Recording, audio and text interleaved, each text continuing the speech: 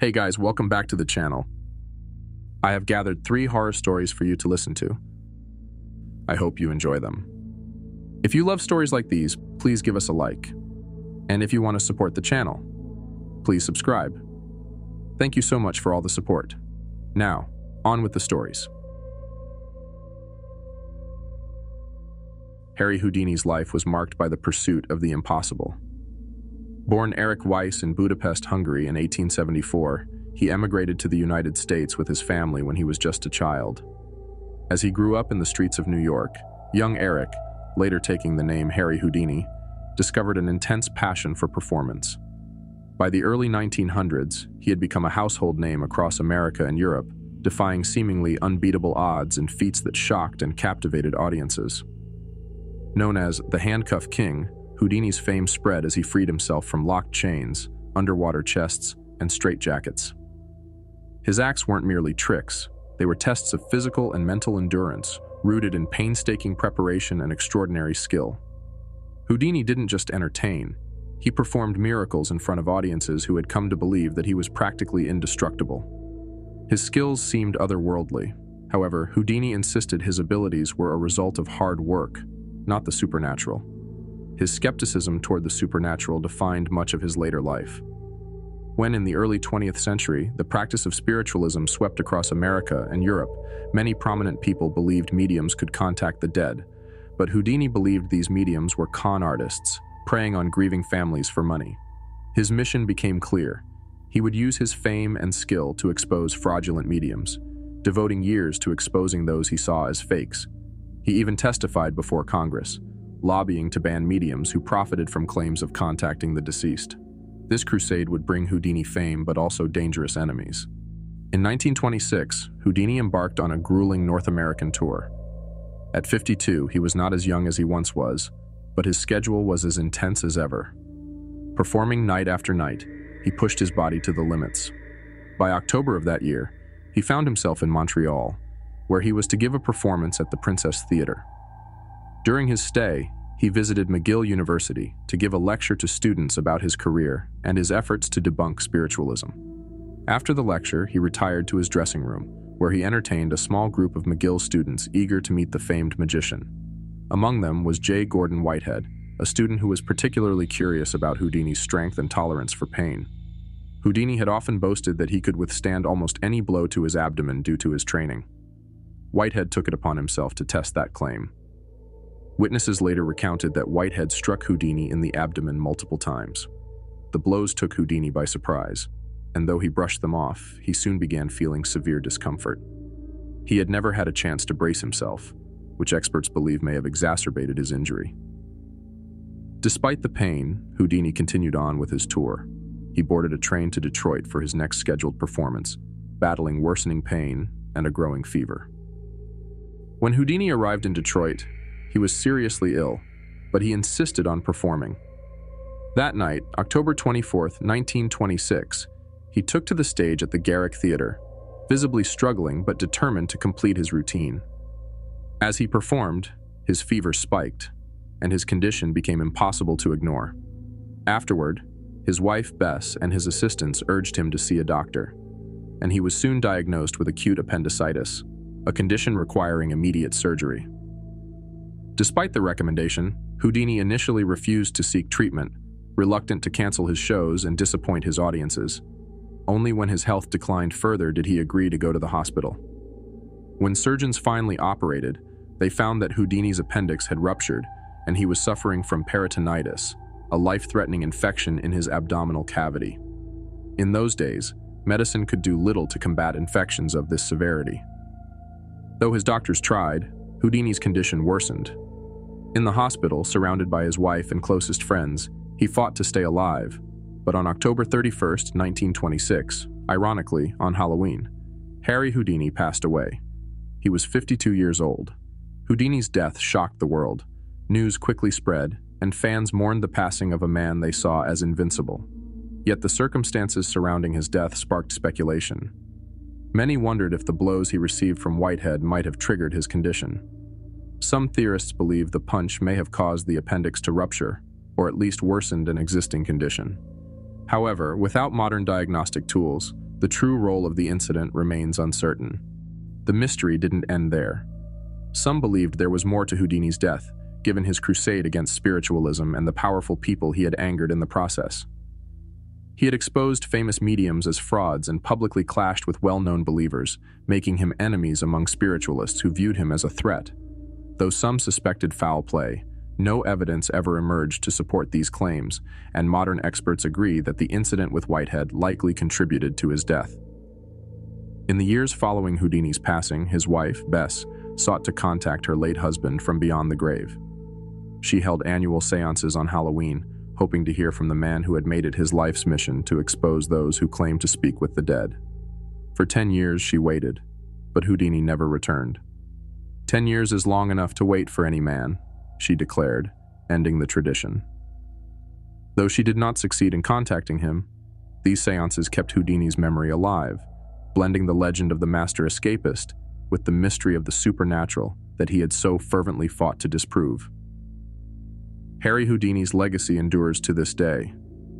His death remains one of the most mysterious in early 20th century entertainment history. Whether it was an unfortunate accident, a tragic complication of illness, or something more, Houdini's life and death continue to fascinate and inspire, reminding the world of a man who dared to escape the unescapable and challenge the unknown.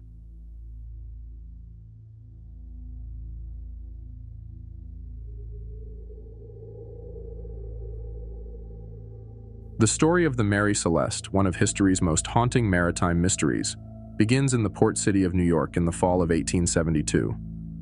The Mary Celeste was a sturdy brigantine built to weather the rigors of the Atlantic. It was neither new nor inexperienced. In fact, the ship had already sailed many successful voyages. Its captain, Benjamin Briggs, was well respected in the maritime community, a man of unwavering discipline, keen intelligence, and a deep sense of duty. From a family of seafarers, Captain Briggs was no stranger to the challenges posed by the open sea. His wife Sarah and their young daughter Sophia were to accompany him on this voyage, adding a personal significance to the journey. The crew Briggs selected was carefully chosen for their skill and loyalty. All 7 of them were seasoned sailors, and each had a solid reputation. Together, they formed a strong team, well equipped for the journey from New York to Genoa, Italy. On November 7, 1872, the Mary Celeste set sail from Pier 50 in New York Harbor, loaded with a substantial cargo of industrial alcohol. The intended route was well-traveled and reasonably safe, and though winter was approaching, no immediate storms were on the horizon. Captain Briggs noted the ship's course and initial progress with the diligent precision he was known for, recording it daily in the ship's logbook. The journey began smoothly, and there were no indications of trouble. In fact, for the first 3 weeks, the Mary Celeste sailed without incident, making steady progress toward its destination across the Atlantic. The last entry in Briggs' logbook was recorded on November 25th, placing the ship about 400 miles from the Azores, a group of islands in the North Atlantic. It would be the last known communication from anyone aboard the Mary Celeste. On December 5, 1872, just under a month after the Mary Celeste set sail, a British brigantine named the Dei Gratia was navigating the North Atlantic on a route similar to the Mary Celeste's. Captain David Morehouse, an acquaintance of Briggs, was in command. Late in the day, a crew member aboard the Dei Gratia spotted a ship on the horizon, drifting oddly in the water with its sails partially set. The sight of a ship adrift in this way was unusual and concerning. Morehouse, immediately curious, ordered the crew to steer closer. As they approached, the crew of the Dei Gratia realized that the drifting vessel was none other than the Mary Celeste. Morehouse, familiar with Briggs and his reputation, was shocked to find the ship in such a state. It seemed adrift, with no one visible on deck, and no signals or signs of life. Morehouse ordered a boarding party, and several crew members climbed aboard the Mary Celeste to investigate. What they discovered was both eerie and perplexing. The Mary Celeste appeared to be completely deserted. There was no sign of Captain Briggs, his family, or the crew. Their personal belongings remained untouched, giving no indication of a hurried departure or struggle. The ship itself was in reasonable condition, showing only minor wear and tear. There was some damage to the sails and rigging, but the vessel was entirely seaworthy. The ship's provisions, enough food and fresh water to last 6 months, were intact, and the crew's quarters and the captain's cabin remained well kept. More peculiar still, the cargo of industrial alcohol, which was valuable and would have likely been targeted in the case of piracy, was largely undisturbed. The one critical detail that stood out to the boarding party was the absence of the ship's lifeboat, suggesting the crew might have abandoned ship. But for what reason? The Mary Celeste was in no apparent distress, and nothing indicated a disaster that would compel a hasty departure. The crew found Briggs's logbook, where his detailed entries noted the ship's location and progress.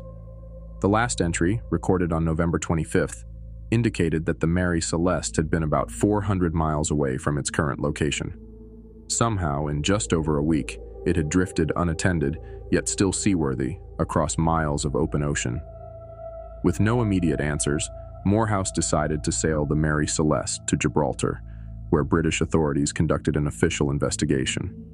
At Gibraltar, a thorough investigation into the Mary Celeste's abandonment began. Maritime inspectors and authorities examined every inch of the vessel, hoping to find a clue, a hidden sign of what might have forced an experienced captain like Briggs to leave his ship. The inquiry ruled out piracy, noting that valuables and cargo were untouched. There was also no evidence of violence or mutiny on board. With no signs of immediate danger, the authorities turned to theories that might explain what happened on the Mary Celeste. Some experts speculated that an explosion of alcohol fumes from the cargo could have spurred Briggs to order an evacuation. The barrels of alcohol were made from red oak, which is porous, and could allow fumes to leak into the ship. If the crew noticed the fumes, they might have feared an explosion and used the lifeboat to distance themselves from the ship temporarily. However, there was no sign of any actual explosion, and the empty lifeboat suggested they might have encountered an unforeseen difficulty while off the ship, making it impossible for them to return.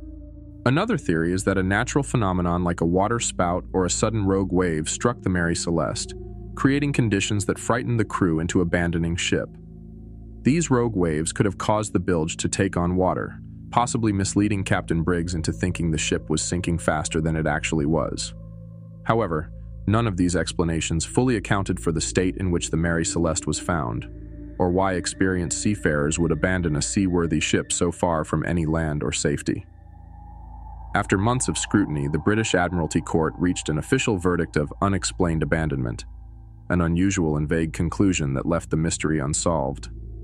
The court had found no evidence of criminal activity, foul play, or any reason that might definitively explain the abandonment. The Mary Celeste was eventually released and continued to sail for years after the incident, but her story had already transformed into one of legend. The mystery of the Mary Celeste's missing crew and passengers became a subject of fascination, a story told and retold with a sense of eerie wonder.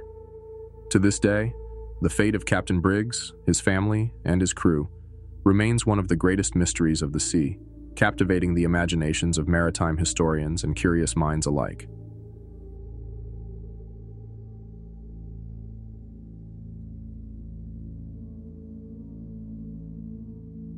In 1938, the American people were growing accustomed to hearing major news through their radios, the primary source of entertainment, information, and even community connection during the Great Depression.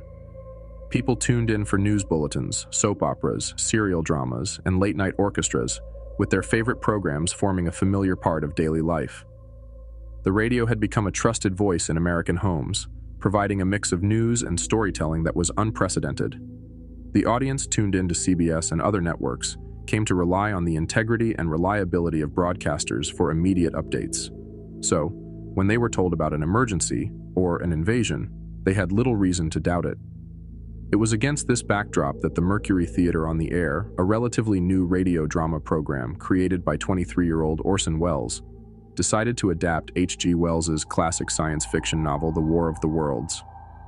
Wells's book, first published in 1898, imagined an invasion from Mars that threatened humanity, and the novel itself was a thrilling cautionary tale about human vulnerability.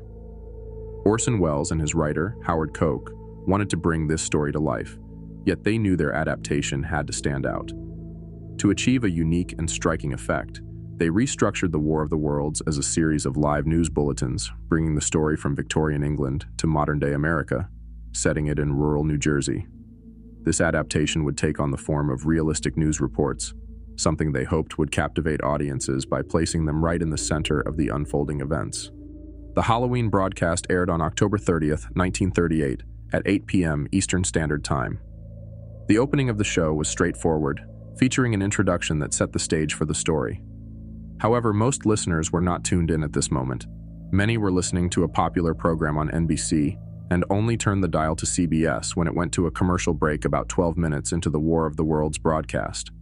By that point, Wells's introduction was over, and the program had transitioned into what sounded like a live news report, urgently interrupting music to describe strange happenings on the surface of Mars.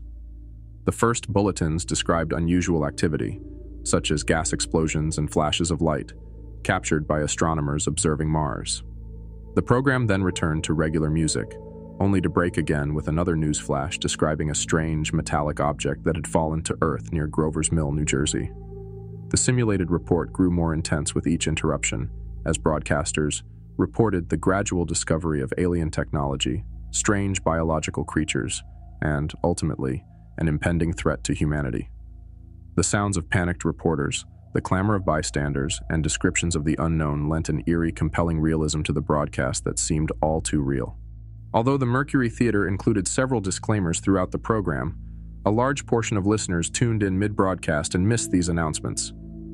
Many began to believe that the United States was genuinely under siege by extraterrestrial invaders.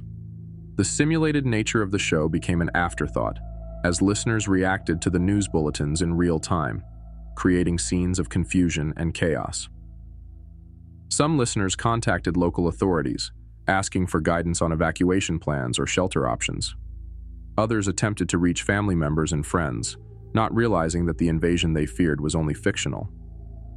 Reports from that night indicate that some listeners gathered in the streets, particularly in New York and New Jersey, where the supposed Martian landing was said to be occurring. Families huddled around their radios, unsure of how to respond, while some prepared themselves to defend against what they believed to be an imminent attack. Panic spread across different cities, and there were reports of people fleeing their homes, packing up to escape what they believed was a deadly invasion. Newspapers the following day were filled with stories detailing the hysteria that spread throughout parts of the country. Headlines captured the chaos, describing families fleeing their homes and highways filled with people desperately seeking to escape. The newspapers, competing with radio for readership, seemed to seize upon the incident, at times amplifying the story by portraying it as an outpouring of national terror. In reality, not all listeners were panicked. Some were aware it was a drama, and others simply changed the station if they found it too unsettling. However, for those who did believe, the consequences were very real, and the stories that emerged became legendary in their own right. The broadcast triggered immediate backlash. In the days that followed, CBS and Wells faced strong criticism for what many called an irresponsible prank. The Federal Communications Commission, or FCC, launched an investigation into the event, though it ultimately did not take any legal action. Nonetheless, the FCC's involvement signaled a turning point for broadcast regulation.